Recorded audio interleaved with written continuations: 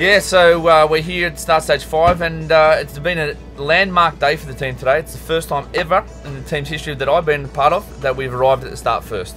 The reason why, we're a little bit paranoid, we got stuck in traffic last night. It took nearly 2.5 hours to get to the hotel, and it is southern Italy, but unfortunately there was no traffic and we're here more than 2 hours before the start.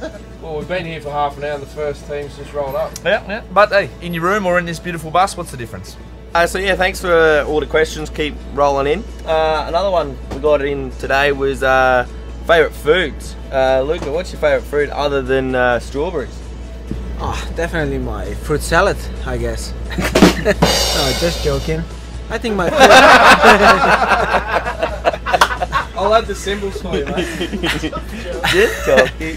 And my favorite food would be a steak, rare steak. Oh, yeah. Fans wants to know what car do you drive? Normally I have one Ford Mustang for 2008 and an older one from 1965. So it's expensive, huh? No. Obviously gets paid the big bucks, I reckon. I bought it 5-6 years ago and was cheap in that moment. Now maybe it's a little bit expensive.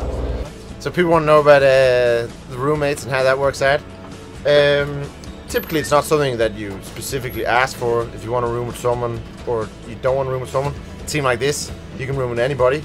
I've had the enjoyment of rooming with Yatesy at the Tour, a few other races last year. So him and I were a pretty good match. Trying to teach him a bit of Danish here and there. Last year in Canada I was speaking to him for about 2 minutes in Danish without actually realising it, and then I thought he was just being an arrogant bugger not answering me, but then I woke up and I realised I wasn't really speaking any English, was I? Do you guys practice changing wheels or tyres when we're not at a race, so that when you're at a race you're more efficient? No, I never practice this. We just do this like instinct, you know, and it's it. Is that why you're slow? Yeah, I never was slow. I try always be fast, but Looking very slick today. You look sharp. You know why? You know where we are in here. We're in Sicilia, you know? No? You look like Bono. Oh, yeah, of course. This is the reason. So today we've got some climbs at the start, a bit lumpy, and then this last part here is pretty flat.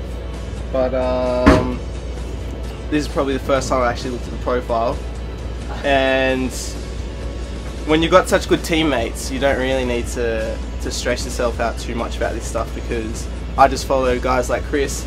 He looks at all this stuff and then he just delivers me to where I need to be. And finally, yeah, we'd just like to send our thoughts out to Zach Gilmore back in Australia overnight. He's got an infection, so we just want to know that we're all thinking of you all the way from Sicily at the Giro d'Italia, mate. Keep fighting, and we know that you'll be back fighting and you'll be better and stronger. So all the best, mate, and keep fighting.